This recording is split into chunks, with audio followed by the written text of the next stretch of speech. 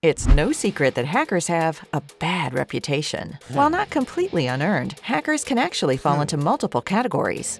Some are helpful for advancing cybersecurity. Others are downright bad or even morally gray. Hackers generally fall into three broad categories: white hat hackers, black hat hackers, and gray hat hackers. Here's what you need to know. White hat hackers are known to be ethical hackers. You can think of them as the good guys. They are cybersecurity professionals who work with organizations to identify the security vulnerabilities within their systems. With their help, organizations can find their flaws before the malicious hackers do. One of the ways white hat hackers use their skills to help fortify an organization's security is to perform a penetration test. This is where they simulate a cyber attack to evaluate the security of an organization's systems. Black hat hackers are the typical kind of hackers we think of. These hackers are malicious and often called cyber criminals or threat actors. Black hat hackers are typically motivated by financial gain, so they'll exploit the vulnerabilities in your system and online accounts to steal data, install malware, or disrupt operations.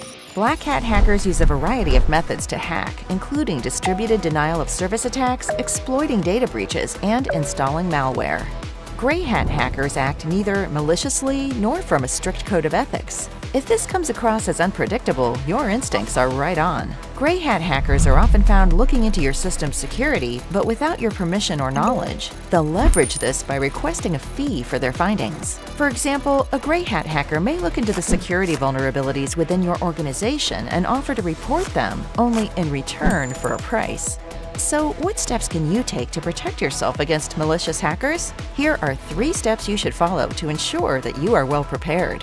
Tip number 1 is to use strong and unique passwords. It's important to create strong and unique passwords because malicious hackers target individuals who use weak and common passwords. Remember that a strong password is made up of at least 16 characters and contains upper and lowercase letters, numbers, and symbols. Creating strong passwords makes it challenging for hackers to compromise your accounts.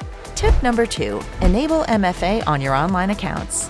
Multi-factor authentication is an extra layer of security added to your online accounts. MFA requires you to verify your identity with an additional method, such as using a hardware security key, authentication app, or an SMS code. Enabling this makes it even more challenging for cybercriminals to gain unauthorized access. Tip number 3, keep your software up to date.